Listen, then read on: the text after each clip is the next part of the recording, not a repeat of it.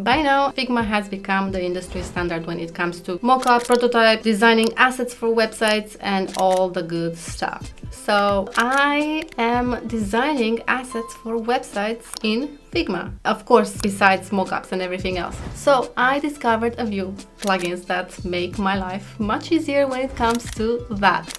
All right, let's see what we have.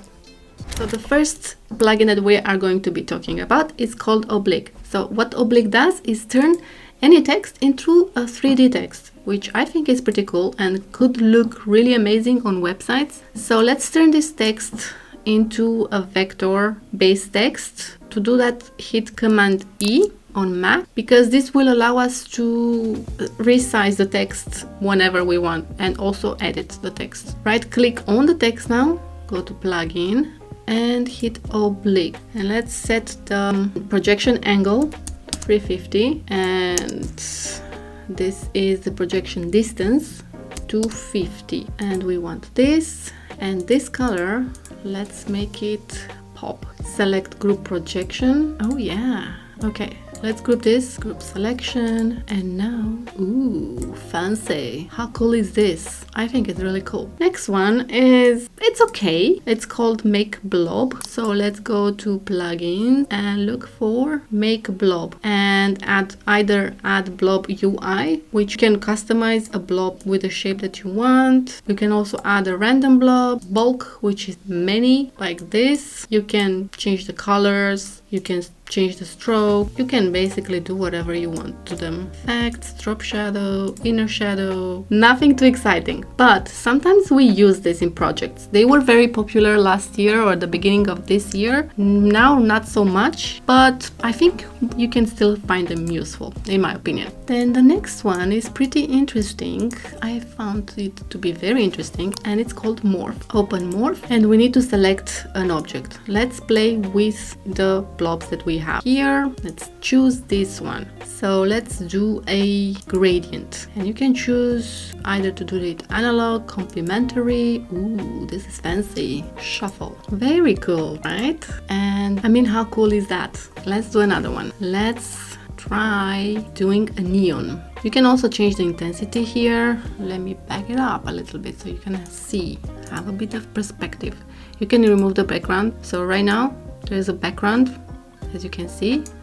You can remove the background, which is pretty cool because you can use it on any website like this. So you can change the color. These are the colors. Unfortunately, you cannot choose your own color, but I think this could be also useful. You can change the intensity and also have a background. This also could be useful. Very, very nice. Let's try another one with Morph, and then we move on to the next one. Glassy. Glassy is really nice. I like glassy. This is so cool. I like anything glassy. Let's bring it up a little bit. Blurriness, opacity. Let's bring up the opacity. No, blurriness. Ooh.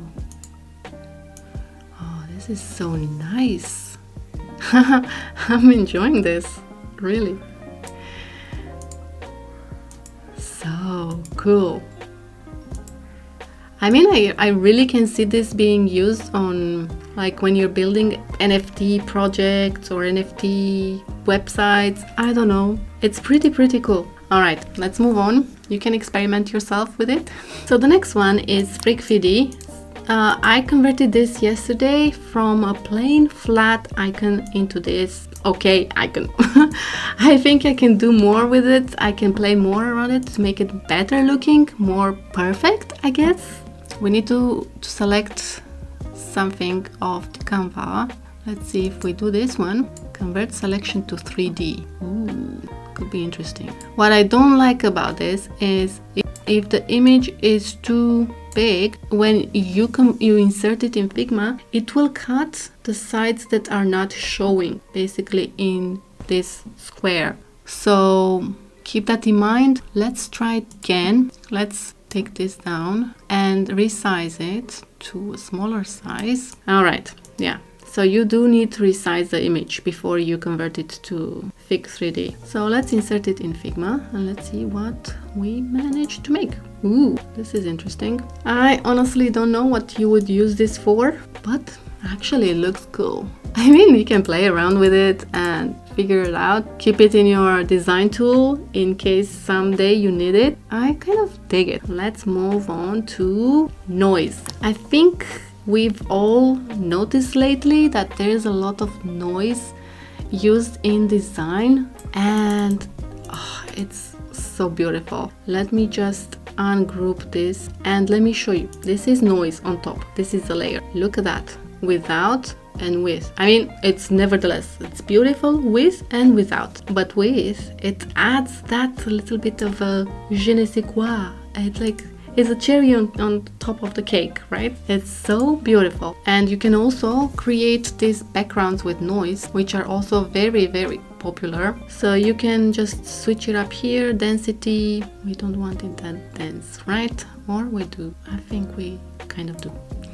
Contrast, I think it's fine. Ooh, noise. We've created noise. Okay, because it's a little bit intense, we can bring it down to maybe 2%, and you don't see it, but it's there.